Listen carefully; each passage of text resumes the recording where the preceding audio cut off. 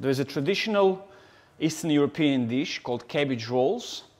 Normal constituents of a dish, we use cabbage, we cook it for a long time, then we use minced meat with a bit of salt and pepper, and we roll it. So again, I wanted to make some different version, a little bit like coarse lettuce leaves, which we're going to blanch. Instead of using normal cabbage, we take our chicken pieces and just dice it like this. Barbecued, grilled, or pan-fried. We've got some pine nuts, toasted pine nuts, and good quality olive oil. Blended.